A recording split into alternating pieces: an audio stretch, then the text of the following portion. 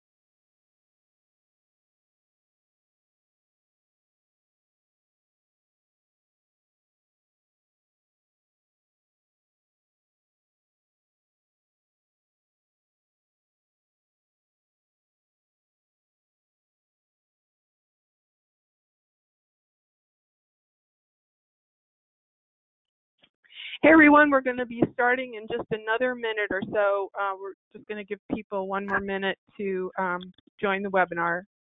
And could somebody type in the chat box that you can hear me speaking? I just want to make sure the audio is working all right.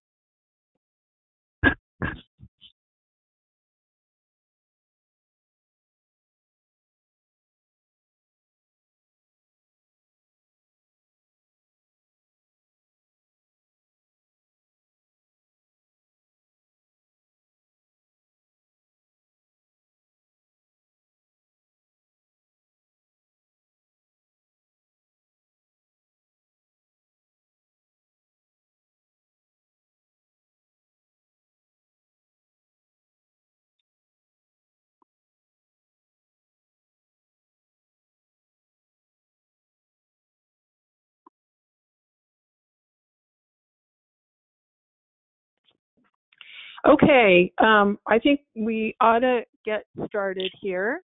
Nobody typed in the chat box that you could hear me, so I'm really hoping you can hear me. Anyway, I am Rosalind Bandy. I'm the sustainability leader at TLMI, and I'm very pleased to have with us today Gary Jones, who is the Environmental Health and Safety Director for the Specialty Graphics Imaging Association, or SGIA. Gary's been doing EHS for over 30 years, specifically in the printing industry. So he is really an expert, and most of you probably know his name, if not know him personally. I also want to let you know that he will be speaking at our the TLMI annual meeting in the fall, and at that event he's going to be talking about the Sustainable Green Printing Partnership. Just a couple of housekeeping issues. We have everyone on mute, so if you have a question, I invite you to type it into the webinar box, the chat box, and we will have time at the end of Gary's presentation to answer those questions. We'll have probably about 10 minutes. So as you come up with those questions, type them in, and I will be saving them for review at the end.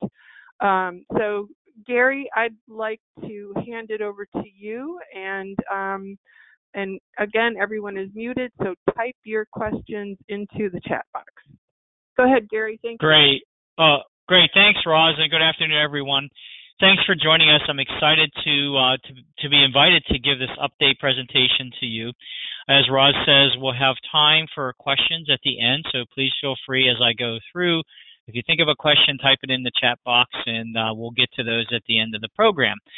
And so the way I designed this program today was to basically look at a midterm exam. I know we're a little bit past the midterm, so to speak, with respect to Trump, but I thought it would be worthwhile to take a look at what's occurred, at least as far as EPA and OSHA is concerned, with respect to, I would say, the deregulatory agenda that Trump has instituted since becoming elected president. And we also want to take a look at what's going on with respect to, I would say, the China blue sky impact. Huge. Going to just touch upon that.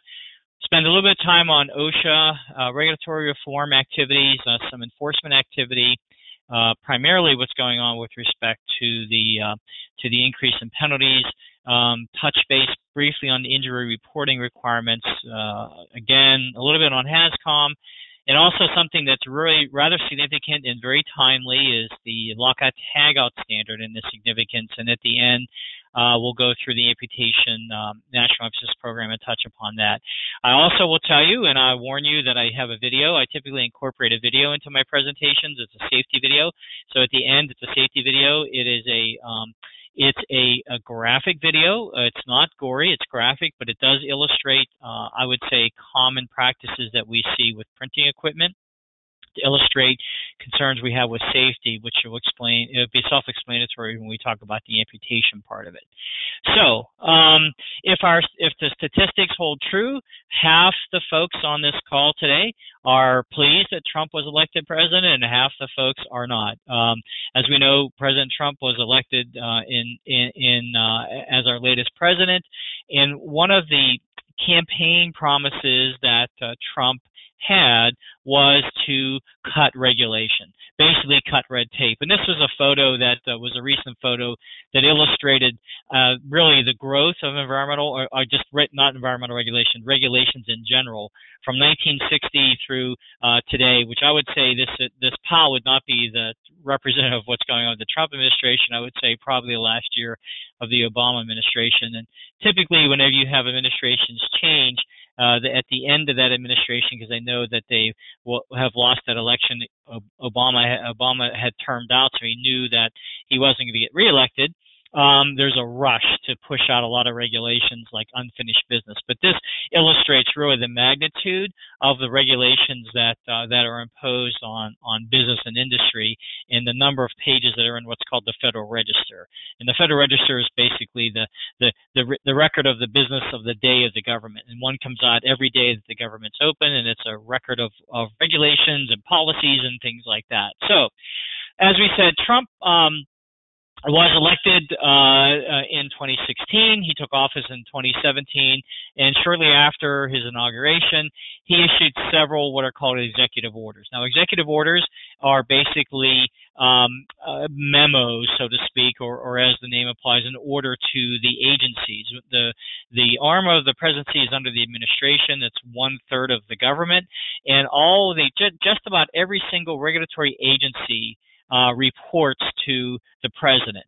And so the president wields a lot of power over these agencies. And so when he issues an executive order, it's basically marching orders to each of the agencies. And so a couple executive orders which I wanted to highlight was that the one was issued January 30th, shortly after he was inaugurated, was basically, he said to his agencies, is that for every one regulation you put in, you have to remove 2 off the books. And that's not necessarily unheard of, because that's something that's done in Canada. And what happened is that it really put almost a complete stop on regulatory activity, because as each agency had to meet this new mandate, they had to work hard at looking at, hey, if we want to put a new reg in, we got to take 2 off. There was also an executive order that was issued in February of 2017 that made each agency take a hard look at their regulations and look for opportunities to streamline those regulations, look for opportunities to reduce the regulatory burden that they have on business and industry. And then also from an environmental perspective, a couple executive orders. One was on the waters of the United States, which we'll talk about. And then the second one, which actually the regulation was just issued end of last week, executive order on promoting energy independence and economic growth. Essentially, what that executive order did was look at energy exploration. It looked at pipelines, and it also looked at removing or revising and removing the existing greenhouse gas regulations that were put in place, and revising those regulations to promote energy independence and economic growth. And that power, the Affordable Clean Energy regulation was just literally on the 19th was put in place. We're going to talk about that. From a numbers perspective, because I like statistics, right? So basically, through fiscal year 2018, so again, we get this data once per year. So through fiscal year 2018, which ended September 30th, began October 1st of last year, across all federal agencies, 12 outdated unnecessary regulations were eliminated for every one new. So again, the executive order said 2 for 1. The agencies far exceeded that and said we've removed 12 for every one. The total was they eliminated 176 regulations, withdrew or delayed actions on 648 regulations, and then since January of 2017, since Trump took office, a total of 2,253 pending actions were delayed or withdrawn by the agencies across the board. From a cost perspective, basically what it meant in fiscal year, again, 2018, basically the deregulatory actions are estimated to have saved the business industry more than $23 billion in regulatory costs for the nation's employers. So think about that. Since Trump took office, the deregulatory cost savings to the economy were $23 billion. Now, if we compare that in terms of taking that further, since taking office from January 2017, that number climbs to $33 billion. So again, the fiscal year 2018, $23 billion. From January when Trump took office, $33 billion. If you compare that to at least the numbers that have been presented during the first 21 months, President Barack Obama's administration imposed on net more than, and I sorry about that. I have the number I have the number hidden. 245. Sorry about that when I reformatted my slides. $245 billion in regulatory. So if you compare the two administrations, about equal time frame, Trump's deregulatory activity has saved $33 billion, where President Obama's administration imposed $245 billion in regulatory costs. So obviously you can see there's a distinct difference between the philosophies of the two administrations. From an EPA perspective, EPA has said, well, we've eliminated 67 rules, and I saw a number recently that's climbed now to 84 rules. And so at that time, 45 or more in the process of being eliminated. So we want to talk about a few of these. The once and always in policy, which I think is a very positive change. We want to touch base upon that, and as I said, the Waters of the U.S. and also the Clean Power Plan. Those were key regulations. And then, interesting enough, which is a rather innocent waste stream, aerosol cans. They have proposed to make a universal waste to reduce the regulatory burden associated with disposal of empty aerosol cans or aerosol cans that would be deemed to be empty. And since then, the ozone standard has been issued, and we'll talk a little bit about the ozone standard. Okay, first up, Waters of the U.S. Now, you might say, why do we really care about the Waters of the United States? Well, what's interesting is that the concept of Waters of the United States, I think, is extremely important from two respects. One is that there are regulations that deal with discharges of water into what are called navigable waterways. Now, the Clean Water Act of 1972 basically defined navigable waterways as something that was large enough to float a boat on, and it's used in commerce. And over the years, since 1972, that definition was expanded through regulatory action and court rulings to include smaller waterways, wetlands, and including wetlands that are not always wet. For example, frequently wet, and you would delineate those by looking at the vegetation. So, for example, if you had cattails for part of the year, that would be considered a wetland. And basically, if you want to disturb the waterway, including a partial wetland, you had to get permission via a permit from the U.S. Army Corps of Engineers and from EPA to disturb those wetlands. Well, when we fast forward, due to a Supreme Court rule, the Obama administration issued a rule basically in 2015 that took that concept and expanded it even further.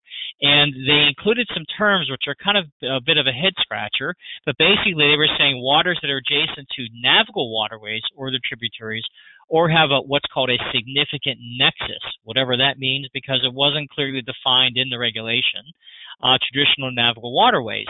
If you took and extended that concept, what that meant is that if you were going to have a land disturbance, okay, so waters that are adjacent or a significant nexus to a navigable waterway, so basically what they did in that regulation is they said if you're within 4,000 feet of a traditional navigable waterway and you're going to be doing land disturbance that would have an impact, you actually had to get a permit from the Army Corps of Engineers and EPA to do that land disturbance. So think about that. If you were going to, say, build a new facility, or if you were going to add on to an existing facility, or say you wanted to pave part of it for a parking lot, and you were within 4,000 feet of a traditional navigable waterway, you actually had to get a permit from both those agencies to proceed to do that. Well, as you might imagine, that's over a half mile away. And when you look at the 4,000 feet, right?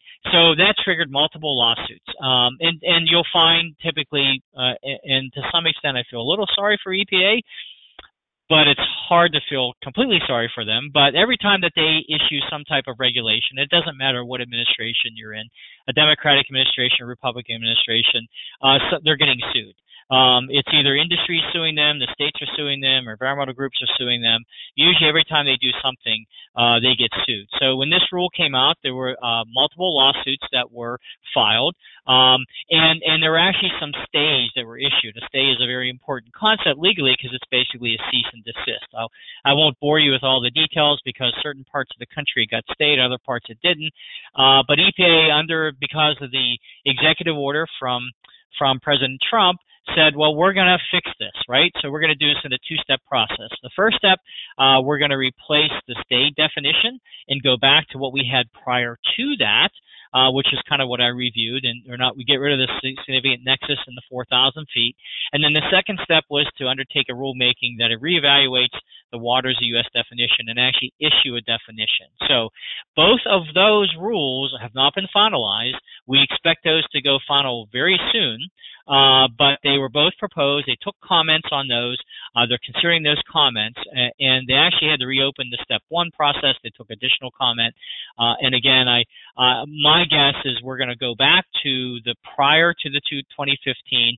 In fact, I suspect that we may even see a more narrowing of the definition of what constitutes a wetland, so to speak, or a navigable waterway, going back more towards the 1972 original intent of the Clean Water Act. So again, we'll have to pay attention to how that unfolds. Very quickly, the Clean Power Plan and CAFE standards.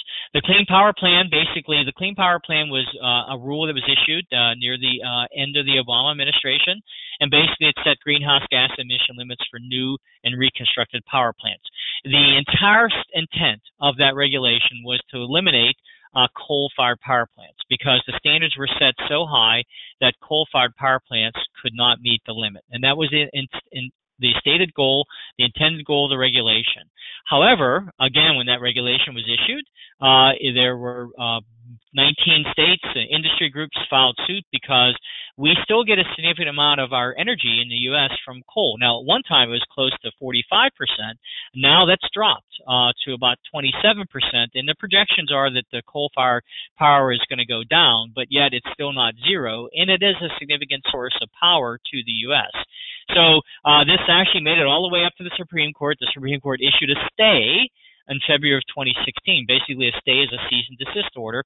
And at that time, the new administration wasn't in yet, and the court said that we are going to allow the lower courts to decide on the merits, but this regulation can't go forward. So it was kind of frozen in time. the new administration came in. Trump issued his executive order and says we need to deal with this clean power plan. So from that time period to just June 19th of 2019, when EPA issued what was called the Affordable Clean Energy Plan, and that's the regulation that was just released. It replaces the Clean Power Plan, and it provides a lot more flexibility. And what's interesting about the Clean Power Plan under the Obama administration, the fact that the Supreme Court issued a stay was unprecedented, generally, with respect to these types of regulations. And what it really meant was that the Supreme Court felt that legally that rule could not stand. Their opinion was that EPA was outside the bounds of what they were legally allowed to do, that they stretched too far with the regulatory requirements, and that if it came to the Supreme Court for a hearing, it would be denied and sent back to EPA. So even though there's a lot of concern and controversy about the new Affordable Clean Energy Plan that was issued, the chances of the Clean Power Plan surviving a Supreme Court review were really, really slim. So basically what the new rule says is that they're going to focus on what's called heat rate improvements, and think of that as improved efficiency. What EPA is suggesting is that through this regulation and the natural forces that are working, because what's going on, as we know, natural gas is plentiful because of the exploration that's going on, the costs are lower, and we have existing coal-fired power plants that are aging out, and then they're being replaced with natural gas. So there is a natural progression that's going on, but EPA is suggesting that we're going to get CO2 emission reductions by as much as 35% below 2005 levels, which is fairly comparable to the Clean Power Plan. It's just that what EPA did this time is that it should withstand legal scrutiny, but we'll find out because everybody's lining up to sue EPA. Very briefly about CAFE standards. CAFE standards are basically the corporate area fuel emission standards, and those are what the automobile manufacturers all have to meet across the board corporately. Again, another part of the executive order that Trump had was to roll back on the CAFE standards, and basically right before the Obama administration left, they put in place pretty stringent standards through 2026. And what the Trump administration has proposed was to freeze the levels at the 2020 amount through 2026, and that's met with mixed reviews. And some of the automobile manufacturers have said they would prefer to see a little bit more aggressive number. So the final rule hasn't come out, so we'll have to see how that. And also there's a big argument going on right now with California, because California has received a waiver, the only state in the country that has historically received a waiver where they can set their own fuel efficiency standards. And so California wants to be more aggressive than EPA. So you have a big discussion, shall we say, a controversy going on right now between EPA and California regarding the CAFE standards. Another regulation that's kind of in that same area is the ozone-depleting substances, the greenhouse gas regulations for refrigerants. Again, the Obama administration said we're going to phase out what are called hydrofluorocarbons. Now, think of the current refrigerants that you're using, and those are the current refrigerants we're using. Now, if you go back to the ozone-depleting substances regulations that have been phased in previously, you will recall that we've gone through a change already in one round of refrigerants, right? So, for your automobile, for example, instead of using Freon 12, you're now using Freon 134A, right? So some of the cars had to have their air conditioning systems retrofitted. All the newer cars are accepting the 134A. So that's basically a hydrofluorocarbon. So what this regulation was designed to do was eliminate those in the existing hydrofluorocarbons because of the concern with respect to greenhouse gas warming, because these gases have a high greenhouse gas warming potential. They also added new requirements for leak rate repair, record keeping, etc. So fast forward, the rule was issued. The suit was brought. The U.S. District Court for Columbia struck the rule down, saying the EPA did not have the statutory authority to issue the rule. And this was kind of a common theme in the Obama administration. The Obama administration really was, shall we say, very aggressive in their interpretation of what the Clean Air Act allowed them to do, and in many instances, the court said, nope, you went way beyond your legal mandate. So this was another example of where they went way beyond their legal mandate. So EPA issued a proposed regulation in light of the court decision to rescind the HFC applicability. Now, two things, very important. Some states, California and Washington, have passed legislation keeping the phase out. So again, we have this tension between the federal government and you have some states, and of course we have states' rights. And some states are very aggressive in trying to address greenhouse gas issues and greenhouse gas emissions. So two of them, California and Washington, just passed legislation that said, well, wait a minute here, even though the federal government's going to back off on this, as a state, we're not. So it's very important to pay attention with respect to where you are in what state and what legislation is being passed, because if you have to do servicing on refrigerants and if you have to get new cooling systems, chillers, etc., you got to pay attention. And the second thing, which I put in bold here, is that the leak reporting disposal record keeping for existing refrigerants still applies. The only thing that got rolled back was the application of the regulation to hydrofluorocarbons. What did not get rolled back was the reporting requirements. So if I'm getting rid of an appliance, if I have a chiller unit, if I have an air conditioning unit that has more than 5 pounds of Freon, even with current Freon, the HFC Freon, I need to be able to demonstrate that that was disposed of properly and that the Freon was evacuated from that piece of equipment. So that still applies. And then the leak reporting requirements apply for any material, any system that you have more than 50 pounds of refrigerant. Okay, so let's move on to ozone. The ozone standard was a regulation that, believe it or not, the Trump administration tried to stop, but they couldn't because the Clean Air Act actually mandates that this occur. So they wanted to put a delay in, and then they were threatened to be sued by the states, and then they looked at it and said, yep, we can't delay this regulation, so they went ahead and let the regulation go through. So what does this mean to us? Well, basically, ozone is one of the what's called National Ambient Air Quality Standards. It's one of the pollutants that EPA uses to measure whether or not their air is dirty or clean. And ozone is a major component of smog. So really what we're talking about here is smog. So the standard that EPA has deemed from 2015 was reduced to 0.07 parts per million, or 70 parts per billion. And that number may be completely meaningless to you. So on the next slide, I have a map that shows you the significance of what this is. And essentially what happens is once EPA does something like this, they issue a set of regulations and designations. So basically, any geographical area that exceeds this threshold is considered non-attainment.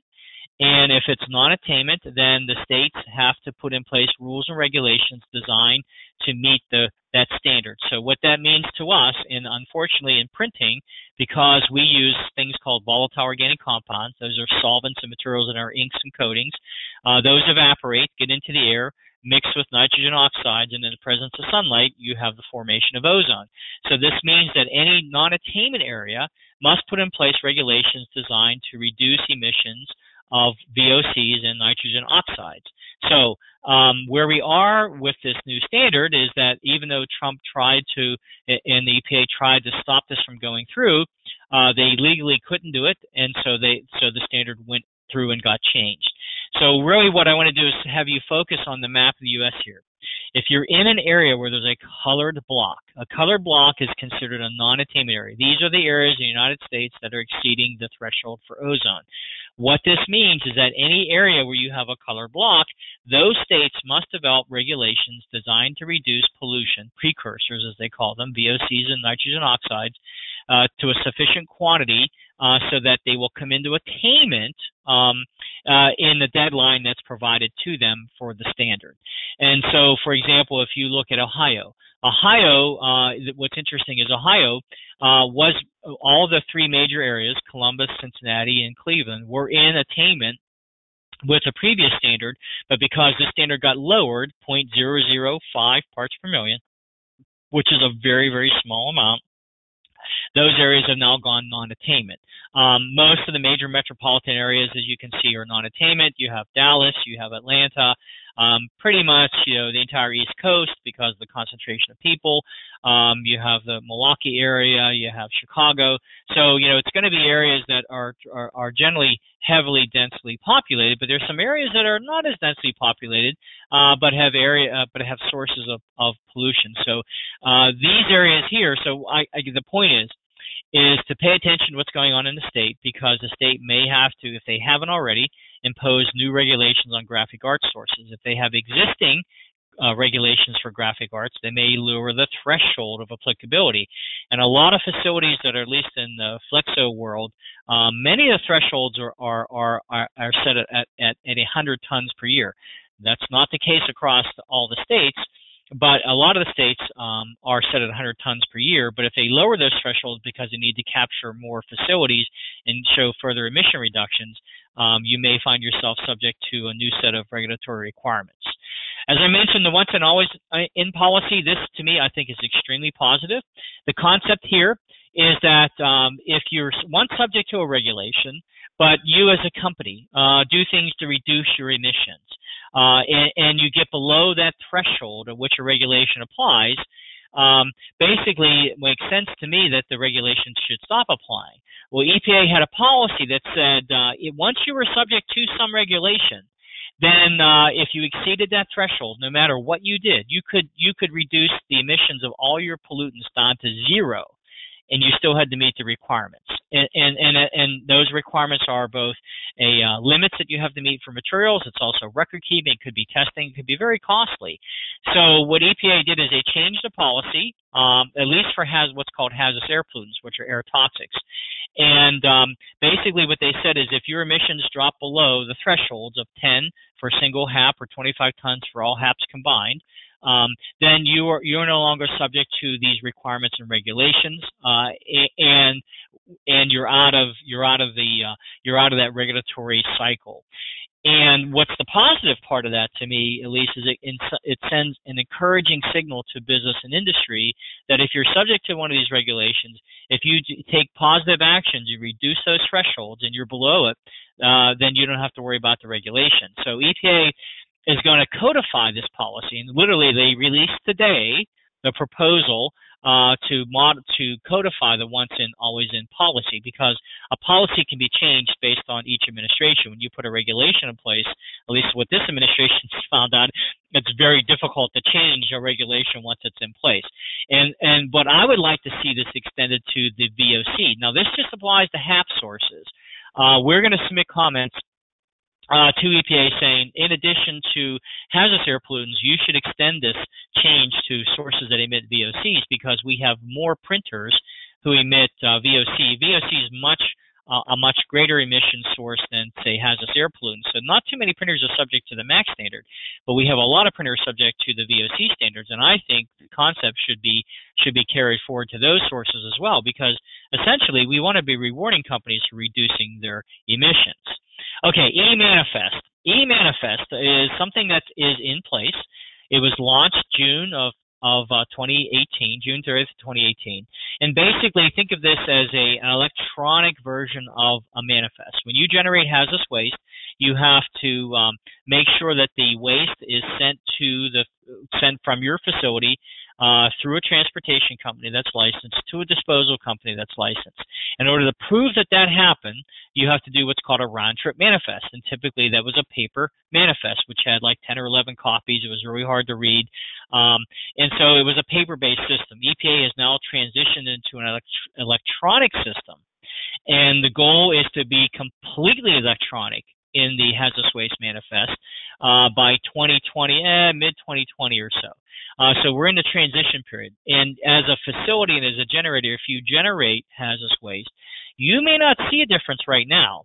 But in the very near future, don't be surprised if the waste hauler shows up and wants you to and sticks an iPad under your nose and says, we need you to sign this electronic version of the manifest.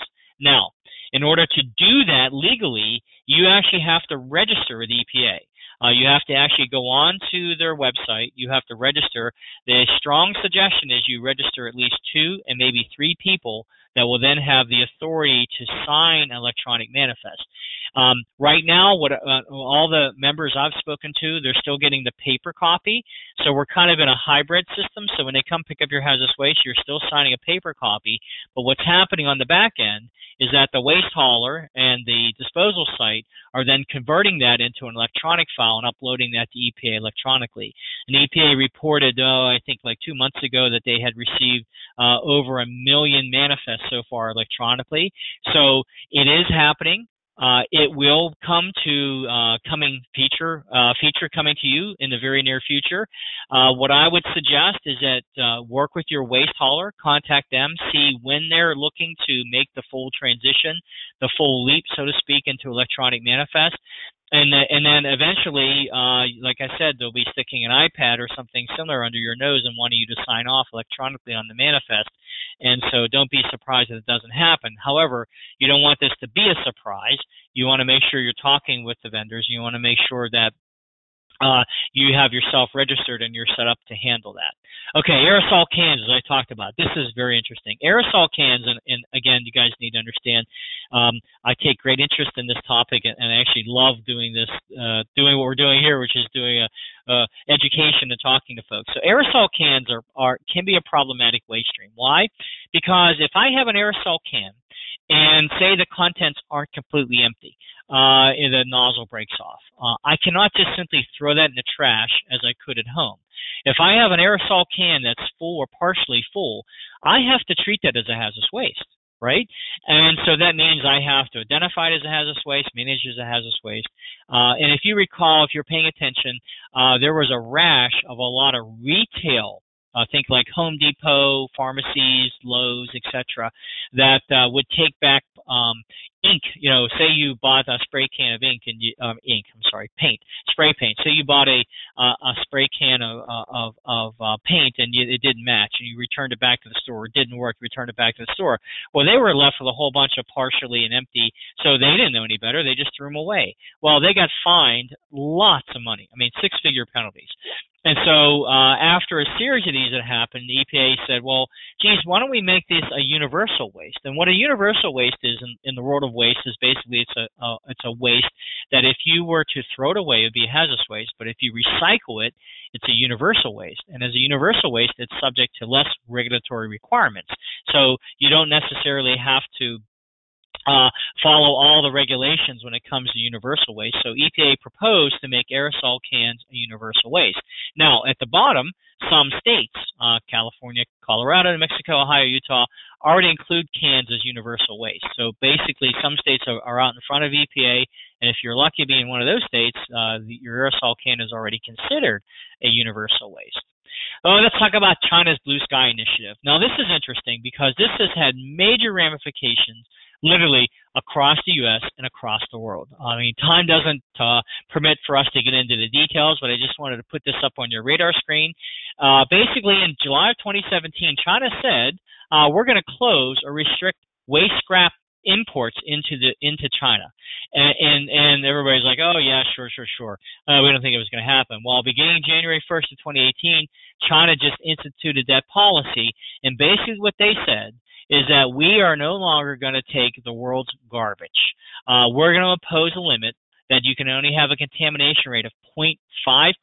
We will not accept bales of waste material into our country with a high level of contamination because basically the world got lazy. China is willing to take a lot of this stuff because China's resource constrained, and China said, we don't have room for this anymore, and we don't want your junk.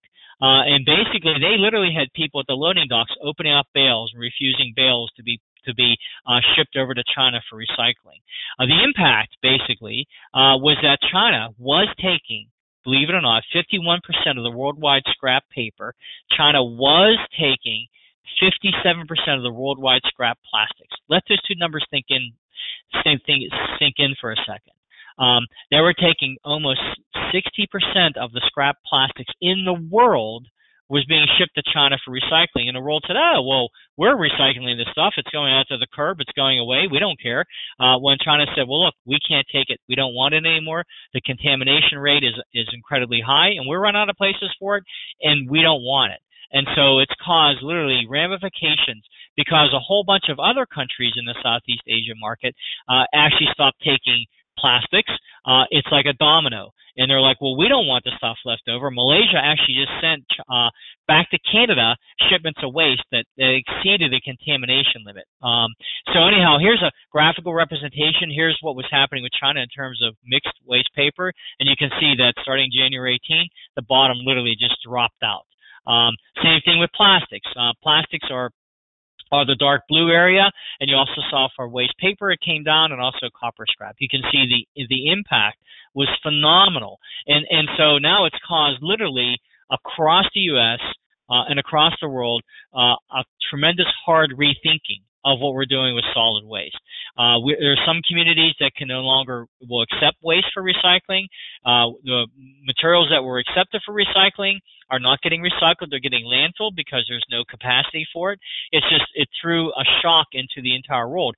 But from our perspective, there's major ramifications because brands are taking a hard look at packaging, brands are taking a hard look at commitments, and they're forcing changes down through the supply chain. So it is something that really needs to be examined and looked at. And as I said, we don't have time to delve into all the ramifications, but understand it's out there and it's having a huge impact in our industry as well as other industries, right?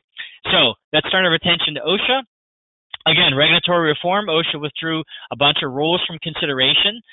Probably the most significant was the Injury and Illness Prevention Program, where OSHA was going to make companies develop a written program where you had to do a complete hazard analysis of your entire facility and identify those opportunities for improvement, shall we say, and what programs and procedures you're going to put in place. We protested. We thought that it wasn't necessary given all the other OSHA regulations that are currently in place. They were modeling after a couple other states. California is one, for example, that requires an illness and injury prevention program. So luckily, that got pulled from consideration. The rules that are still being considered by OSHA: improved tracking of workplace injury and illnesses. Powered industrial trucks. The powered industrial truck, basically, they want to update the standard, and they're asking about training requirements. If you're familiar with what's required for powered industrial trucks, you have to do initial training and training every 3 years. And also, they referenced the 1969 ANSI standard for powered industrial trucks, so they want to update it, and they're look for feedback. And then the HAZCOM standard, which we have a slide to talk about. From an enforcement perspective, OSHA has now authority, and they take advantage of their authority to increase their penalties based on the cost of living index. And so from 2017 to 2018, there was an increase across the board in all the penalties.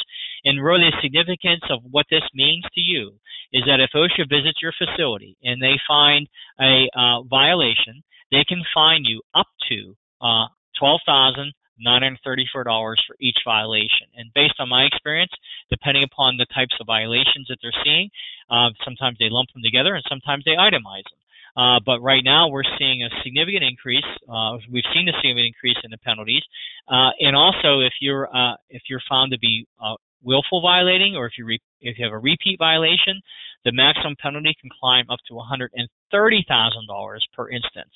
And so it is now very significant. The penalties are much greater than they ever were, and OSHA is very comfortable with issuing maximum penalties and citing and doing itemizations on citations. One thing I wanted to do real quick was just run down through our top 10. The reason why I provide you these top 10 violations in the printing industry is I do this every year. I like to, first of all, if you're looking at your OSHA compliance program and you say, hey, where do we start? I say look at the top 10, because these are what OSHA is commonly finding in terms of violations in printing operations. HAZCOM is number one. That's the chemical safety training program. And because the industry, unfortunately, is deemed a high hazard industry for amputations, there's been a lot of focus on your lockout tagout program and machine guarding, and that's number 2 and number 3. Control hazardous energy is lockout tagout program, and 1910.212 general requirements for all machines, that's machine guarding, and there's another machine guarding one in our top 10. Respiratory protection, which is very interesting because to me, there should not be many instances where respirators are required. My suspicion here is that people are handing out respirators, and you should not just hand out a respirator without having a full-blown respirator program. Powered industrial trucks, again, OSHA wants to update the standard. What I see here is lack of training. I've worked with many members that cannot document the fact that they provided training to their operators, and then you have to do that reevaluation every 3 years. When it comes to OSHA, you have to document everything. Documentation, documentation, documentation. Number 6, for personal protective equipment, we're required to evaluate a workplace to make sure people have the appropriate PPE. You have to identify that as an employer. And then, interesting enough, this is a typo. It says writing methods. It should be wiring methods. 305 and 303, number 7 and number 9, go hand in glove. Basically, that's electrical safety. I see lots of violations in printing operations. Do not use an extension cord to power anything. Do not use a power strip to power any industrial equipment. And I see in many instances people take an extension cord, stick it in a power strip, and then they use that to power production equipment. That'll guarantee get you generally a $2,000 to $3,000 OSHA penalty. We just had a facility with a $46,000 penalty. They had a proposed penalty of $5,000 for not labeling their breaker boxes. We see a lot of bad pendant drops. So from a wiring perspective, there's a lot of opportunities for improvement. Mechanical power transmission apparatus, as I said, that's the other machine guarding part. Basically, the difference between the two is that this standard covers pulleys and drive chains and things like that. So it's the thing that actually making the equipment move. And the other machine guarding standard are the hazard areas, ingoing nip points and pinch points, reciprocating arms, things like that. And then portable fire extinguishers, very interesting. If you have portable fire extinguishers, which every facility does have, 2 things. 1, make sure they get annually inspected. Make sure you're doing monthly checks, and make sure that whoever you expect to use a fire extinguisher gets trained on an annual basis. What happens in a lot of instances, people are not doing the training, they're not documenting the training, and OSHA will ask an employee, if there was a fire, would you use a fire extinguisher? Most employees will say, heck yeah, I'm going to use a fire extinguisher. Net result is then they say, well, show me the training records. And then if you can't produce training records, you're getting a fine. Injury and illness reporting, very important. This was instituted a couple years ago. We are now literally into the 3rd year of reporting, which is interesting. So this is a requirement that if you have more than 20 employees, and if it's full-time, part-time, temporary employees, the magic number is 20, you have to submit your Form 300A data on an annual basis. Form 300A is the log. It's a summary of injury and illnesses that you keep on the log Form 300. That's the thing that you post every February 1st through April 30th.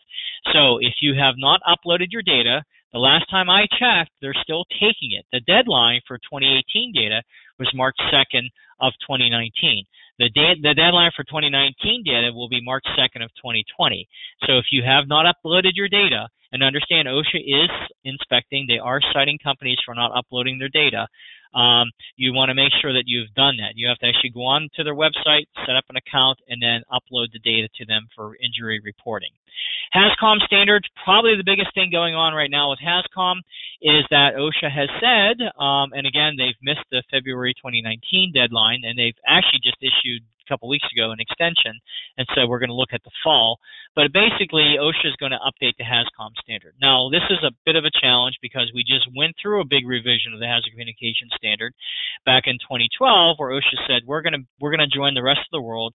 We're going to pull up and incorporate what's called the Global Harmonization System, or GHS, elements into our HAZCOM, and they gave us a long phase-in period. You had to have done training by December 1st of 2013, but by now, everything that you should have in place, you should have safety data sheets, no longer material safety data sheets for at least all new products, existing stuff on the shelves. You can still have MSDSs. You need to have pictograms on the labels. You have to have a new secondary container labeling system. And OSHA said, well, geez, when we did this, we only adopted the 3rd version. Well, what happens with the rest of the world is they're a lot faster on making changes to GHS, and they're now on the 7th edition. So OSHA said, I think they may even be working on the 8th edition. OSHA said, we're going to at least catch up to the 7th edition. That's going to be our proposal. But again, we haven't seen the final proposal. They haven't released anything. So, but they said it's coming. So there we are with the updates to the global harmonization. Now, lockout tagout, very important. Lockout tagout is the regulation that, to me, it goes, and maybe a step back. There's two regulations that protect employees during equipment operation. The first one is machine guarding. The second one is lockout tagout. Machine guarding regulation applies whenever the equipment's doing its intended function. Paper's going through the press, it's going through the cutter. That regulation says all hazards must be provided with a physical machine guard to prevent an employee from coming in contact with that and getting injured. Now, once you stop that piece of equipment and you have to bypass a guard or lift a guard or stick your hand around the guard or put yourself in a hazardous area on a piece of equipment, think of a die cutter, for example, the lockout tagout standard applies. And what lockout tagout standard says is that you have to turn all the power off to the equipment, de-energize it, isolate it, and prevent someone from turning it on while you have an employee that's in that area of exposure. So that's kind of the concept. Now, as an industry, we make our living in the exception, and there's an exception to the lockout tagout standard. The exception basically says that for minor servicing and maintenance activities, employees can perform those if there is a form of alternative equivalent protection, and that's key. Got to have alternative equivalent protection. We have a letter from 1992 from OSHA, interpretation letter from 92 and 2006, that basically says we can use what's called the inch-safe service method, which means that if you have equipment that meets the ANSI standard and you use the stop safe system, you can do things like change plates, clear minor paper jams, do minor make-ready activities without having to turn all the power off. So the reason why we're able to do that is we're able to show that the employee was protected from unexpected energization. The key word is unexpected. So the previous administration under Obama in 2016 proposed to remove that word unexpected from the regulation. If that would have happened, as an industry, we'd be out of business, period. We hang our hat on the fact that we're protecting employees from unexpected energization through the use of the inch-safe service method. The good news is that that proposed rule did not go through as proposed. We and about 145 other industry groups screamed from the mountaintops that this would put us out of business. So OSHA, under this administration, issued a regulation in May of 2019 that is not removing the word unexpected. Well, that's the big hurdle. Here's the kicker. They proposed to remove it due to losing, several court cases. We won't go into that. But they said they're going to further consider the issue in the review of the overall standard. So literally a week after they issued that, they issued what's called a request for information on lockout tagout standard. Under that standard, they've got 33 specific questions that they want to know. And they want information on the protection provided by modern, reliable control systems that don't require equipment to be de-energized. And they also want to know about safety systems for robots. And here's the issue, is that under this standard improvement project, they decided not to remove the word unexpected. The consensus is that they are going to remove it through this rulemaking process. So as a result, we're forming a task force and have invited other industry associations to join us to put forth a unified position saying to OSHA is that you cannot remove what we've gained with respect to the unexpected energization using inch-safe service. In addition, you may notice on newer equipment, there are some new modern reliable control circuitry that have dual control redundant circuits that do allow us to access equipment while it's energized. Understand OSHA's position on this whole thing is that they want equipment to be completely zero energy. They want no power when you do anything to it. And that puts us out of business. We have to have power to equipment. So those of you familiar with a guillotine cutter, for example, try to change a guillotine cutter blade with no power. It's impossible. You can't do it. You have to bring power. You have to bring the blade down so you can get the bolts out of the blade to remove the blade from the cutter. So this is huge for us as an industry, and we've got to make sure OSHA understands the significance and that they cannot remove from the standard the protections that we've built in for our employees so that we can safely use equipment in an economical fashion. As I mentioned, the Amputation Prevention National Emphasis Program is going on right now. OSHA came back and said it includes all of the printing industry because we have high and large significant numbers of amputations occurring. And basically when they come in to do one of these inspections, they're looking at lockout, tagout, machine guarding, and looking at unsafe practices. And you can see from our top 10 OSHA violations, lockout, tagout, and machine guarding are in our top 10. They carry large dollar penalties. They're going to hit you in the $10,000 to $12,000 range for these violations, and if they find three things wrong with your lockout, tagout program, expect that they'll get you three times for that amount. And so we see some rather significant proposed penalties coming through for companies that do not have lockout tagout in place or are having issues with machine guarding or don't have machine guards. Why is that the case? Well, here's the case. If we look at the numbers and statistics, again, this is from 2017. From 2011 to 2017, in our industry, we had experienced 330 amputations. And think about that. I want that to set in a second. 330 amputations. That means 330 people, coworkers, individuals, family members in our industry experience some type of amputation. And these amputations could be minor, although how do you define a minor amputation? It could be a fingertip, it could be a finger, it could be a hand, it could be an arm, it could be part of an arm. In addition, we average 3 fatalities a year in the printing industry, and usually those fatalities are equipment related. And generally what that boils down to is that someone's inside a piece of equipment and someone turns it on. It's as simple as that. So because we have these high numbers, now I am encouraged. I mean, I've been preaching from the mountaintops on amputation prevention for years and years and years. I am encouraged, at least I'm hoping that if I see the trend from 2016 to 2017, we saw a drop. I'm hoping that when we get the 2018 data later this year, again, they're 2 years behind, when we get the 2018 data, we'll see a further reduction. Because hopefully these numbers are headed in the right direction. But as an industry, we do have a lot of extremely bad habits. I see tons of bad habits out there that we need to correct, and we need to be diligent about correcting those. So as I promised, I've got a video I want to show. It'll run very quickly. Basically, with this video, and you can decide to not watch it, because after this we'll open up for questions.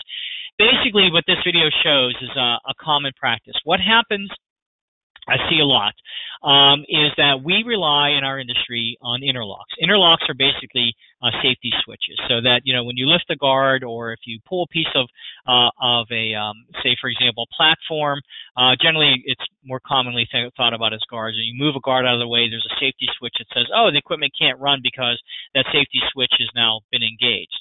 What happens, two things. One, more commonly, people defeat those safety switches, and then people don't tell you about defeating those safety switches. I have countless horror story after horror story I can share with you, where operators went up to a piece of equipment, someone had defeated the safety switch, didn't know it, thought that the equipment was going to stop when they did X, Y, Z, and it didn't, and they got pulled into the equipment. The other thing is they fail. And when they fail, they don't always set off an alarm saying, hey, by the way, you better check the switch on unit number 3 because the interlock has failed, and so therefore, you better check. So in this particular instance, this was an interlock. This is basically a horizontal press. You'll see what happens. The operator, again, I can only say assumes that the safety system had engaged and goes into the piece of equipment to service it, and you'll see what happens. And you'll see this is a far view, and you'll see it'll get a little closer. So it's the operator. She's at the control station. She's doing something. So she's going in to pull out the piece of work that had been stamped, right? Takes the work off, goes back in to do something, I suspect make an adjustment, and you can see what happens. Extremely unfortunate. So you had someone who had to come over and stop the equipment and try to remove her from that piece of equipment. And I can say it was a very tragic accident. So again, I preach from the soapbox in terms of equipment. We have got to stop our bad habits. We've got to take this more seriously. We've got to establish safe operating procedures and then enforce those safe operating procedures. So at this point, Roz, I'll turn it over to you to see if anybody has any questions, and we can go through those. Thank you, Gary. Well, we don't have any questions that have been typed in yet, but I invite all of you to write something in if you have a burning question, and in the last couple of minutes, we will address those. I want everyone to know that I will make this presentation available to you. I'm going to email it to you right after this webinar ends, so that you'll have it and you can review it at your leisure. And so while hopefully we're getting a couple of questions, Gary, I have a question for you. Sure. In your earlier slides, you were talking about the deregulation and decrease in regulatory costs in the Trump administration. And so with that level of deregulation, and so much of it is around environmental impacts, and, greenhouse gas emissions, which, encompass a number of different types of chemicals. That, in combination with the fact that greenhouse gas emissions have increased by 40% since 1990, do you anticipate that in the next couple of years, or if Trump gets another term in office, that states will take over and sort of get in front of this reduction in environmental regulations?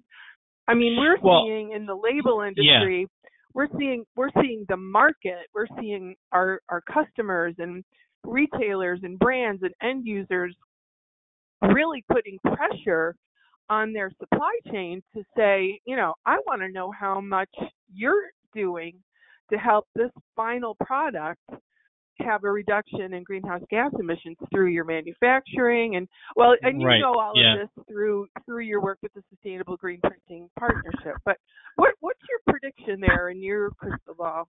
Well, I would say we don't even have to look down the road. I would say that you have states are taking action already. For example, New York State has passed some new legislation. You have New Jersey rejoining the Regional Greenhouse Gas Initiative, RGGI, which is a trading program for greenhouse gases. The state of Washington just passed legislation saying that by 2025, they want to be completely renewable. California has passed legislation, I believe. I'm not sure the date of which they said, but they want to go completely renewable energy by a date certain. So you do have some states taking action. As I said, the Regional Greenhouse Gas Initiative, that's a lot of the states on the East Coast that have set caps and are doing a trading, so to speak, of greenhouse gas emissions.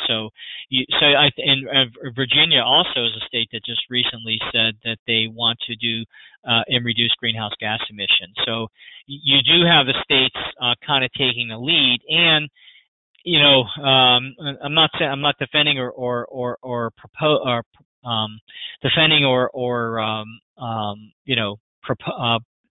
supporting this, but the philosophy of the Trump administration, and this is carried through on their EPA enforcement initiative, is they're driving many things back to the states. In other words, part of the philosophy is it should not be federal control over everything, and that states should be able to allow themselves the opportunity to set limits. So the Affordable Clean Energy Plan is clearly they took and dumped it back into the laps of the states with guidance and said to the states, you set the emission limits. Under the Clean Power Plan, the federal government set very stringent, very stiff limits. Again, I think they were beyond their legal mandate, and that's an issue too in terms of legislative, because you may need to see legislative movement to get some of the more aggressive limits that might be necessary for the greenhouse gas. So, I would say it's happening now, and I would say you have a lot of states that are being very aggressive in this front, and I think forces like that. Once you get enough states doing something, you almost end up with a national mandate. You know what I mean? So it is a very interesting dynamic. So. Well, thank you, Gary. We have no further questions. So, folks, I will get that presentation out to you today with Gary's contact information. So if any questions do come to mind, you can reach out directly to Gary. So Gary.